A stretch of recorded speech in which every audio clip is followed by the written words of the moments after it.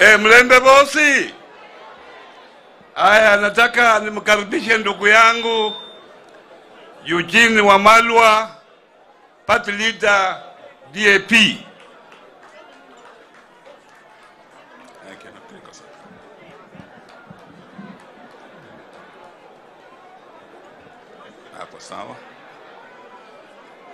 His Excellency Raila Amolo Odinga, the second Prime Minister of the Republic of Kenya, Excellencies, Governors present, His Highness Omukuka wa Vamasava, va Kenyan and Ugandan and international yosi, Vamai, a family Omkosi Sifuna, na alimo super senator wa Nairobi, omusale wa se Edwin Sifuna, nilibuka na lyo Mukosi Lawrence Sifuna na abakesende mulembe. Ese nechile kupapole ba mutilu mu activist yenywe ya kari. Ne khuliano khuimananywe kupapole babolanga baliya kama bele kwicanga esilongo. Balinia mwiki ne kwicanga esilongo. Nenywe yenywe ya kari ya kwile. So khuliano khuimananywe khupapole khulila nanywe. Nalundi ndiano munafasi ya sengo muleve. Sifuna yuno okonile yuno ebukhone buleve buliyo. Alumu yohana mukhone khulina buleve bukhone. Bakhone khupapole. Ebaengele Sifuna yuno mwicho khuli muengele niye. Wanyasiri wa Bulinya. You know yefwenye malalu no kwechile kuimane family sika kwa activist yefwe. Omwami Lawrence Sifuna na anja siasa vengela mbunge 1979 nende maremu wa malwa kijana. Vakenda bosi vapambana ne Moi kumyaka 24 kyo vakenda alala. Luno lurikako nile kata uze lukendo lwewe. Ne mubone sivala siya Kenya siyozi silianana.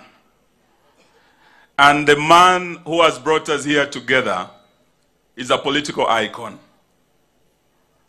Lawrence Sifuna's name goes beyond the boundaries of this county and the borders of this country. And that's why we have with us the second Prime Minister of our Republic, Raila Amolo Odinga, who worked with him. We have with us several governors, akiwemo one of the living legends, Agri Bob James Orengo, ambaye alikuwa mwalimu wangu wa sheria and my mentor. Yeye akiwa governor wa USA, yani Ugenya Siaya Alego. Hapa pia tuko na governor wa UK, Professor Anyang' Nyong'o, one of the young Turks, yani United Kisumu. Hapa pia tuko na governor wangu wa Trans Nzoia, my deputy party leader, His Excellency George Natembea. Na nataka nimshukuru sana sababu kwa Harambee sikuweza kufika, but he represented our party together with his colleague, the deputy party leader wa Munyinyi wa Flower Munyinyi Aliano. Na kwa niaba ya timu yetu walikuwa wameleta 250,000 kusaidia familia. I want to thank him. Na nishukuru sana rafiki yangu Ken Lusaka, governor wa jimbo hili ambaye tulianza safari naye. Walivindu vichenjanga. Lusaka ino kwava naye mu New Ford Kenya, lelo ali mu Ford Kenya. Yase ili siasa, yani valichingo kwa chinura na kama kita. Ese nava ne Lusaka mu New Ford Kenya na kwanja a county ino as the founding governor. Na vandu ve Bungoma kweshimania mwakhwa na akhanyo namela sanibilila tawe. And that is why even beyond these counties, tuko na from the national government, waziri wetu na Khumicha, our daughter, former governor Wasako Wangamati, lakini beyond Kenyan borders. Leo we have His Highness King Wefuyo Vamasava Yesi Alian. This is why Sifuna's name will never be forgotten. We had a statesman from the British side called Benjamin Disraeli, and he said that the legacy of heroes lies not in a name, just a name, but in the great example they leave behind. Today, as we celebrate this hero, let us inherit a great example of leadership. Leadership that is based on principle. Mahatma Gandhi once said, one of the greatest sins is to practice politics without principle. Na Sifuna leo is one of those leaders. It is an age, it is an era that is going and that might go with the wind. Unless as we bury Sifuna today, we learn from him. And as we salute him also, we must salute other legends who are here with us, living legends who walked with him. We heard Abraham Lincoln tell us that every society has its better angels. Those who are guardian angels of what is of great interest to that society.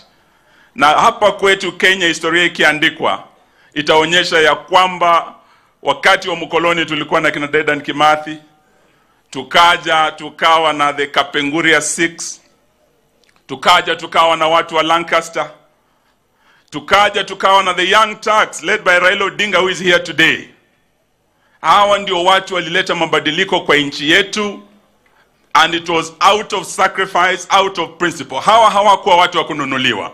So wabunge wetu, as we live here, let us take one thing from Sifuna.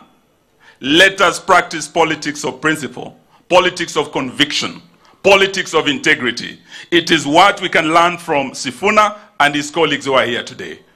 Hilo ndio jambo ningependa niseme na niwaombe. Sababu kwa sasa, many Kenyans are hurting. Hata tukienda Christmas hii, kuna Wakenya wengi hata wajui sikukuu watakula namna gani. Kweli si kweli? Ikifika Januari kuna wazazi wengi hapa hata wajui watoto wataenda shule namna gani. Fees Januari ni shida. Sababu kila kitu imetoka bottom imeenda wapi? Up. Mafuta imetoka bottom imeenda wapi? Up. Chakula kila kitu. Na ndio sababu tunauliza wabunge wetu, if you borrow a leaf from Sifuna, then go back to parliament na usimame kwa mambo ya wananchi to defend them. Many of these people here, wakati wa Finance Act public participation, over 80% of Kenyans said no to the Kenya Kwanza taxes. Lakini when it came to voting, only 88 members of parliament stood with Kenyans to say no. Amongst them, hapa Bungoma, we must say the truth. Tuko na kijana anaitwa Wanami wa Mboka, Wabumula, alisimama na ninyi wananchi. Oyo saarum secha? Tuko na kijana Kalasinga Majimbo, ameka buchai. Sakataka secha? Sisi tunasema ya kwamba going forward, if you stand by principle, simama na wananchi. Don't be intimidated ama ununuliwe upige otherwise. Leo tunapoongea tumeambiwa mafuta imeteremka. Mafuta imeteremka na shilingi 5 kwa petroli. Imeshuka na shilingi 3 kwa mafuta taa. Lakini mlipopitisha finance bill, we doubled VAT on fuel from 8% to 16%. Kwa mafuta taa peke yake, kina mama mlio hapo, tuli double hiyo pesa. Ile increment kwa mafuta taa was increased by 33 shillings. Kwa hivyo ukitoa shilingi 3 na ulikuwa umepandisha na shilingi 33, vandu vevu ngoma, utakuwa umefanya haki kweli? Hayo ndio tunasema mkirudi huko, go with the courage of Sifuna. Say no kwa zile taxes zinaongezeka, because we have more new taxes coming. Please stand with the people, and that is the greatest legacy you can give Sifuna and ensure that his legacy never dies. Vandu vefwe senenyando mehukhilaota basayendi omutiro khalota omwichukhulu mwengele khalota luno naoleyo alakana no mwengele Wamalwa kijana. mfukira mweko kimilemba mwilile alaka na nende wa makinia masinde muliro murume kona kimilembe omwami Ken Lusaka akhabola nero moya maana sana kakhabola alingali khwaba nende ba speaker bataru, and that is true.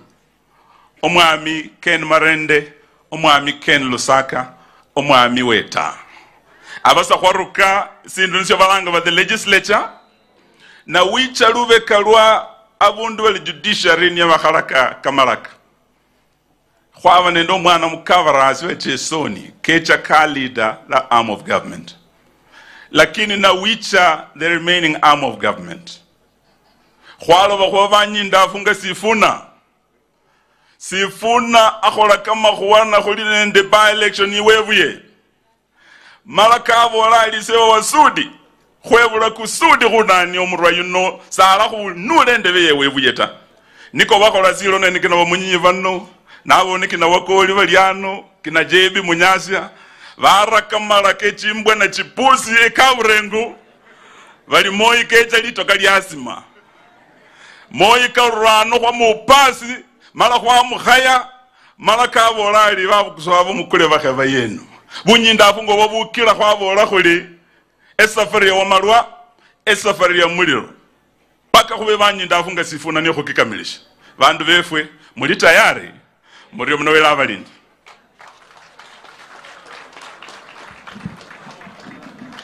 hapo